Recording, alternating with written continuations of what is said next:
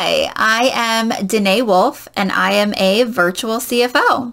So what exactly does that mean? It means that I am a financial clarity coach and a profit strategist.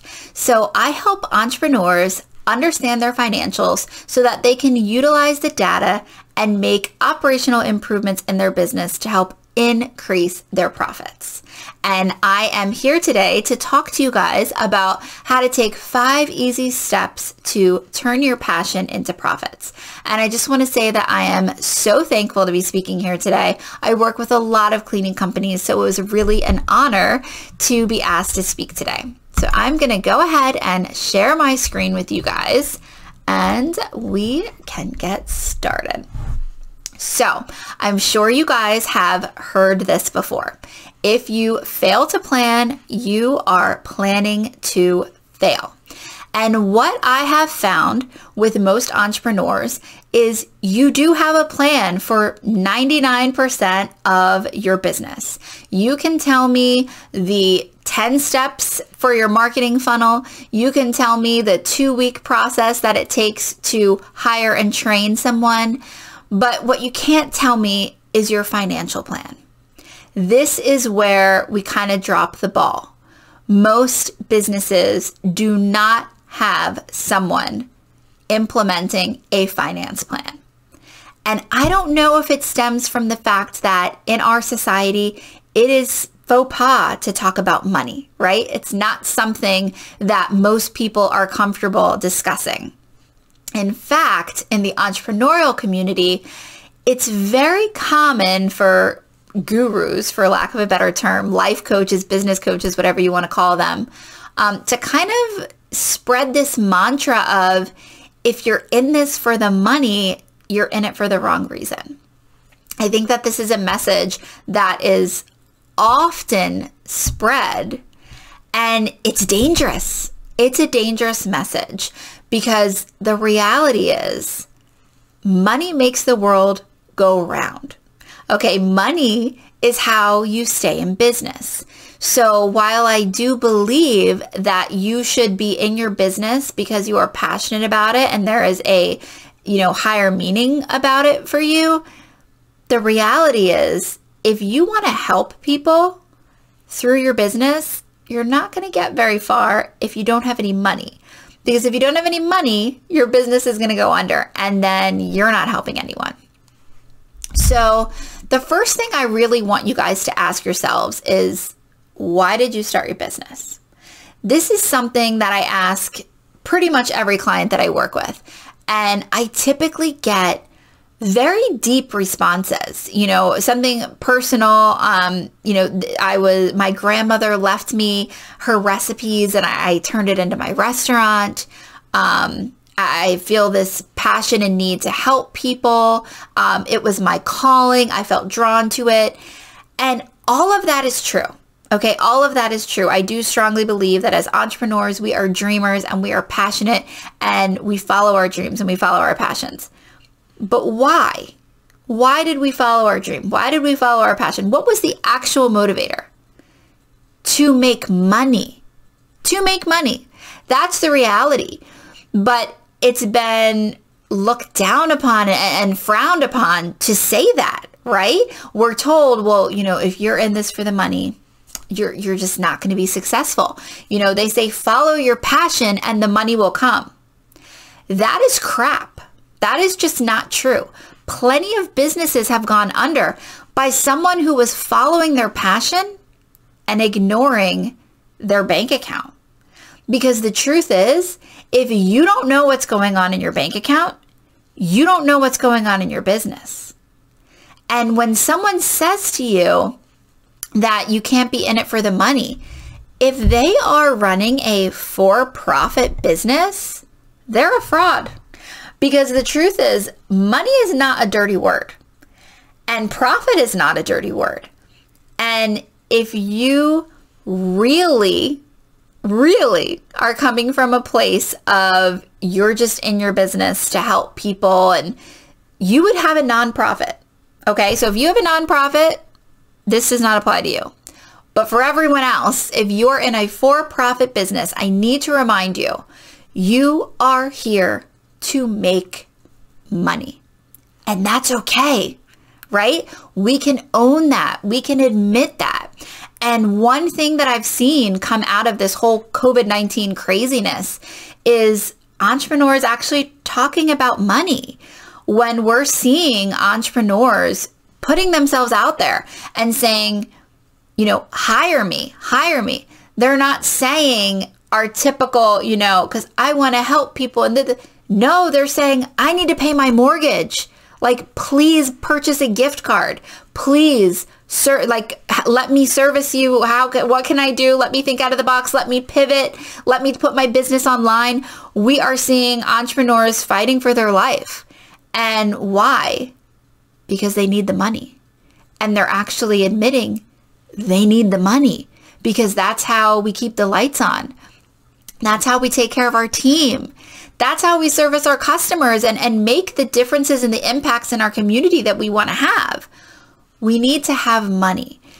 And for some reason, that seems to be the one piece of business that entrepreneurs don't get lit up about. When I ask someone, how do you hire and train new people? They're like, oh, well, I have this system and I have this Google Doc and everybody checks it off and da da da da. Or, maybe it's a mess and I'm working on it, right? But when it comes to the finances, it's usually just, oh, it's a mess. There is no, but I'm working on it. And when I push them, I get the same responses all the time. I'm not a numbers person. Math isn't my thing. I don't understand QuickBooks Online. I don't understand how to use a spreadsheet. But guess what? I bet you also don't know how to change the oil in your car. But every time that light goes off, you find someone who does. You figure out a way to get it done. As entrepreneurs, we're scrappy. We can figure things out. But I've noticed we only figure out things that we think are important. Those are the things that we put our time and energy on. And somehow along the way, most have forgotten the importance of finances. Maybe it's because it's not a bill that comes in the mail every month, right? It's not like you get a document sent to your mailbox every month saying, hey, did you do your bookkeeping? That doesn't happen. So it's very easy to kind of shove it under the rug. But the reality is, if you are not paying attention to your numbers, you're not going to be profitable. And if you are not profitable, you don't have a business, you have a hobby. And if you are attending this today, something tells me your intention is not to have a hobby. Your intention is to have a company, a thriving company. And the only way to do that is to be profitable. And the only way to be profitable is to track your money. Okay? We have to actually know where it's coming from and where it's going. So the first steps that you can take in tracking your money is, number one, I need you to separate your personal and business. All right? When we are going through the bank statement, we don't want to see your Infusionsoft expense and then right underneath of it, see your mani-pedi. That doesn't belong there. It's not a business expense. It's just going to deplete your profits, and it's not necessary. You have a personal checking account. Let's use that. Now, some of you might be the opposite. You might have a personal checking account that you're using as your business account. And instead there, I'm seeing your groceries mixed in with your Infusionsoft.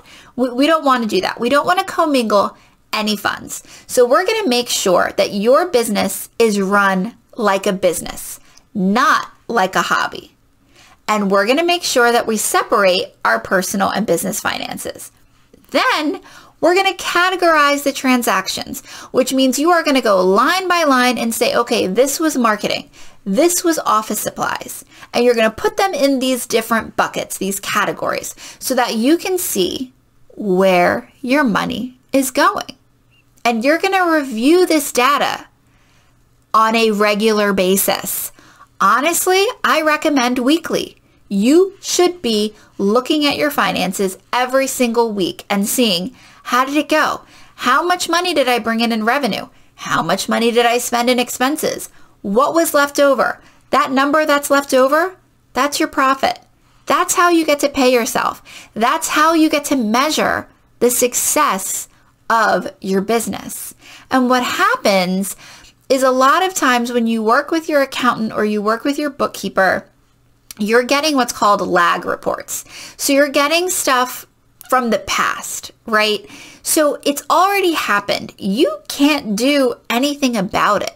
So if your accountant says, hey, you lost $5,000 last month, the month's already over, right? You can't do anything about it. But if you're looking at things on a regular basis, if you're in the bank account weekly, if you're reviewing these numbers weekly and you start seeing, hey, it's the second week of the month and I had a loss, you can turn it around. You can salvage it. But it does nothing for you to be looking at financial data that's old. You need to be thinking about future focused financials, okay? That's how we move the needle. That's how we make strategic decisions in our business. And that's how we will come to realize that revenue does not matter. This is a very big misconception in the entrepreneurial community. And I'm sure you guys have seen probably on your Facebook ads. This is where I feel like I see it the most. You know, somebody running an ad saying, want to know how I made $50,000 last month? Well, the reality is when they say I made $50,000, 9 times out of 10, what they mean is that their revenue was $50,000. Revenue does not tell us what profit is. Profit is queen. That is the queen bee. That is the only number that matters. And I'm going to tell you why. I have seen customers of mine who have revenues of $300,000-$400,000 a year make more in profit than companies who did over $1 million in revenue. True story. So a lot of times we are chasing this revenue and we are doing everything we can to grow that revenue. And we might be investing in marketing and overspending. And you can get yourself in a situation where you actually increased your revenue because you did a lot of marketing, but you decreased your profit because you overspent. But you won't know that unless you're in the numbers. Another common thing that I see is we spend all this money on marketing, but then we don't take the time to see, did it work?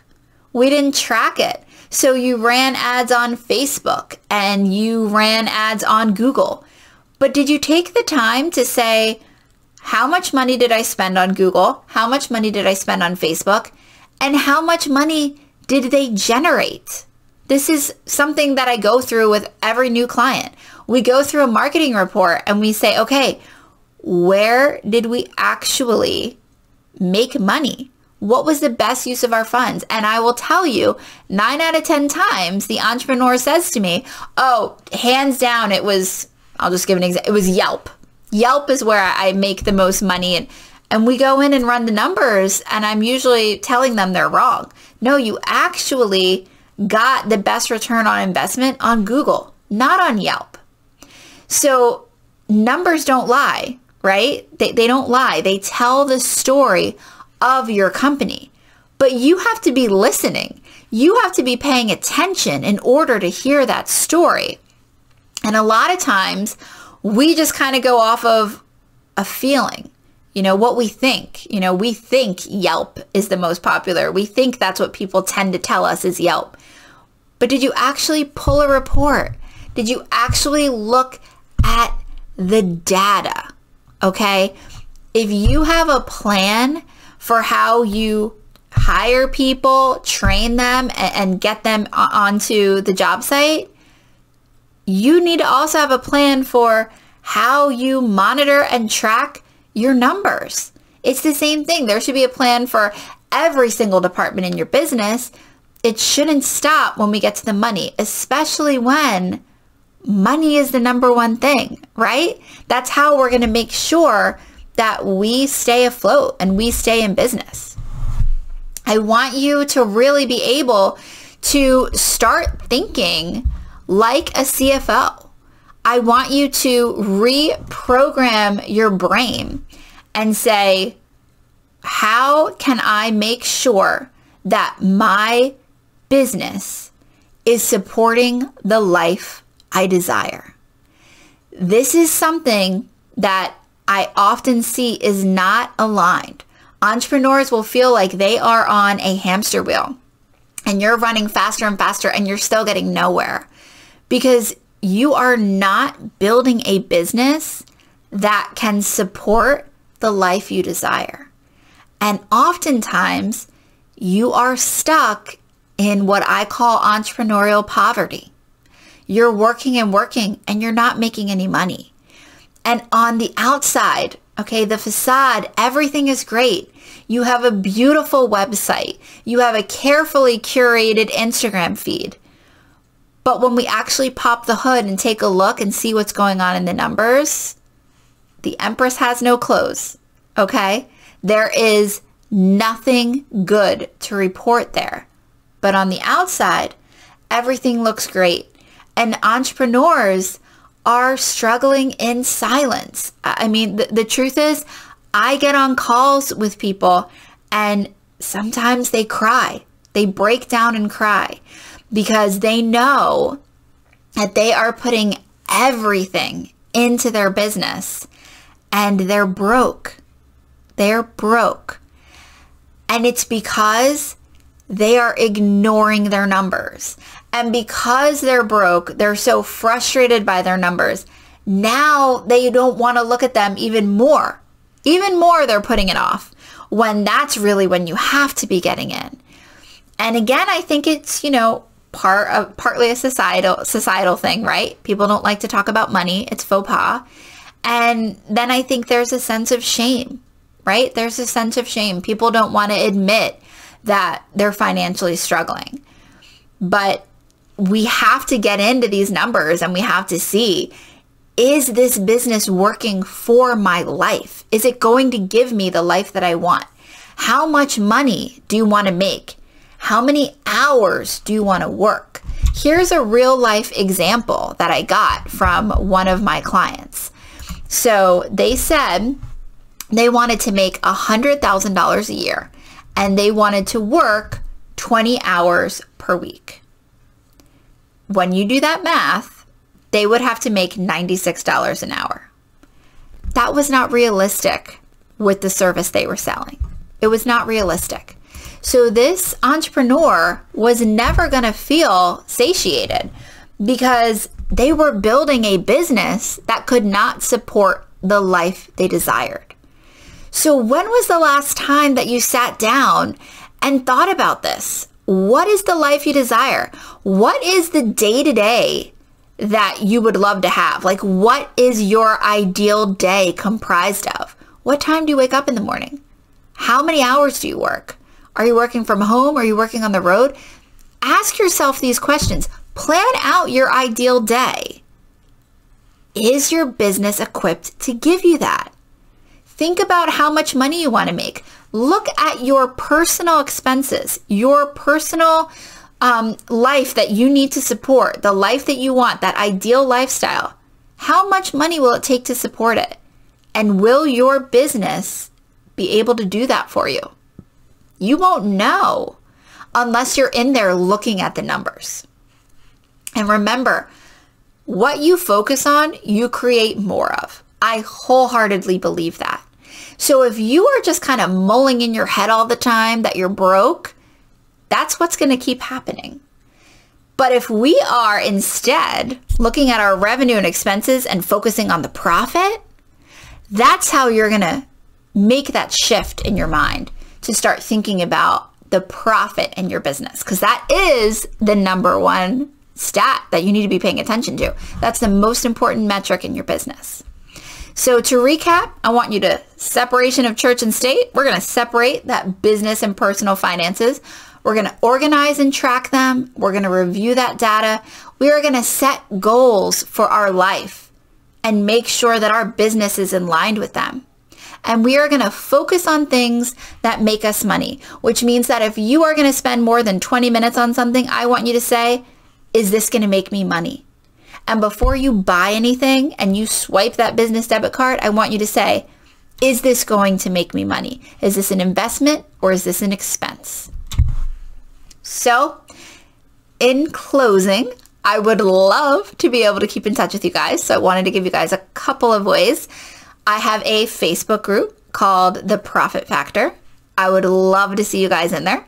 And I put my website on there. It's also on the bottom there. It's the Chic CFO. And I'm starting to talk fast because I know that we have to get ready to close up these presentations. I also have a YouTube channel. You can go there and search for me under my name, Denai Wolfe. And I have a free profit calculator. The link is there. I believe that they're going to have it posted in the conference as well. It's a really great tool. It's really easy to use. It's going to ask you a few simple questions that you'll be able to get the answers to, and it will calculate for you how much profit you should be able to take out of your business and how much you should be able to save for taxes and how much you should be able to pay yourself. So I love it. It's one of my most favorite tools that I've put together. So definitely check that out. And I hope that you guys got something valuable out of this today. And in closing, I really just want to say, don't allow the fact that you are intimidated by numbers to prevent you from diving into them. It's really, really the number one way to become more profitable in your business. And I know it from personal experience, not just with myself, but with countless clients over the years. If you want to make more money in your business, you have got to get into your numbers and figure out what's going on. Remember, if it doesn't make money, it doesn't make sense. Bye, guys.